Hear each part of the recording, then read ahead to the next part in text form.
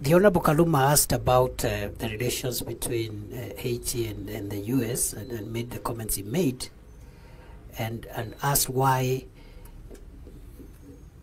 the U.S. was the sponsor of the resolution that was adopted. But from where we sit, you know, we don't control the UN procedures.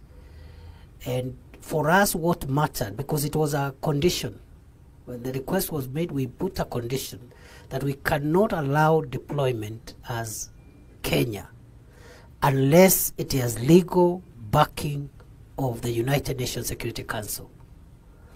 So we could not control who brings the resolution, but we were careful to get approval.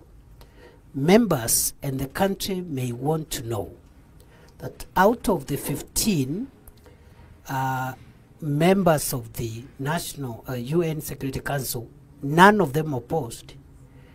There were only 2 members that abstained, Russia and China. And even the abstentions were not opposed to the deployment or the leadership of Kenya in the mission.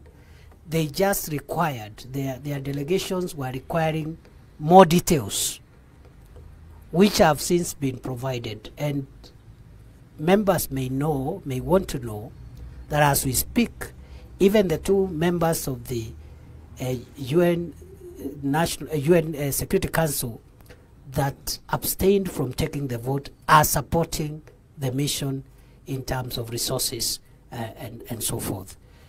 The other question was on which countries. The process is ongoing. As I said, it's still at the preliminary stage, but the countries that have offered to provide troops include Burundi, Senegal, Mauritius, Chad, Paraguay, Cuba, and Grenada as we speak. But the diplomatic engagements are ongoing. But from that corner, and Chile, sorry, I forgot, Chile from CARICOM countries. In fact, the entire membership of the regional intergovernmental organization to which Haiti belongs is called CARICOM. The entire membership of CARICOM countries is in support of this mission, the neighbors of Haiti. But in terms of countries which have offered to give troops, Chile, Paraguay, Cuba, and Grenada have offered to provide troops, to give it a regional support. But the entire... To give troops or police? Those are sentiments. You know, this is a deployment, and therefore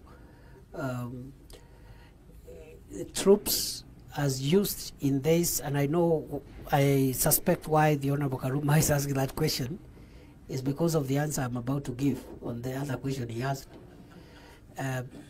Let me say that they will give that number of officers.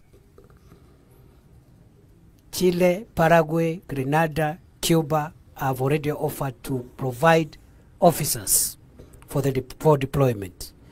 The other question was on the use of the word forces in Article 240, paragraph 8, which I think is semantic, because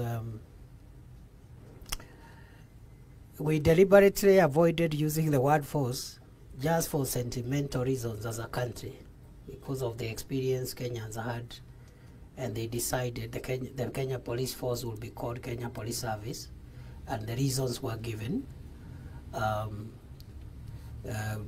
For all intents and purposes, the organs of national security, once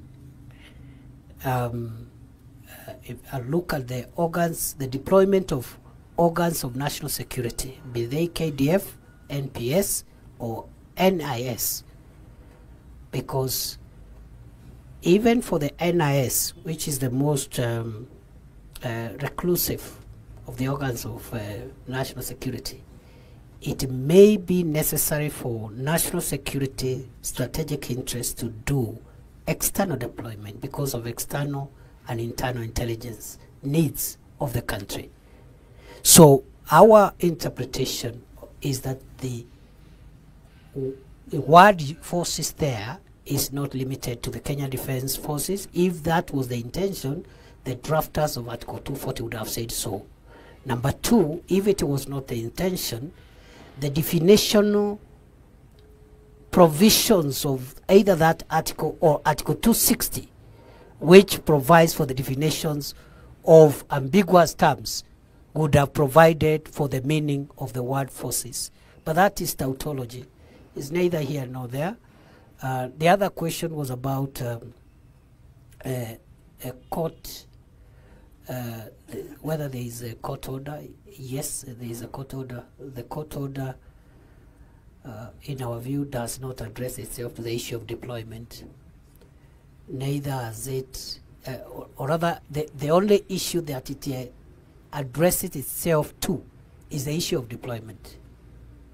That before deployment is done, the matter in court should be heard and determined. That's it. It has not said nobody should talk about it. It has not said we should not prepare for it. It has not said we should not train.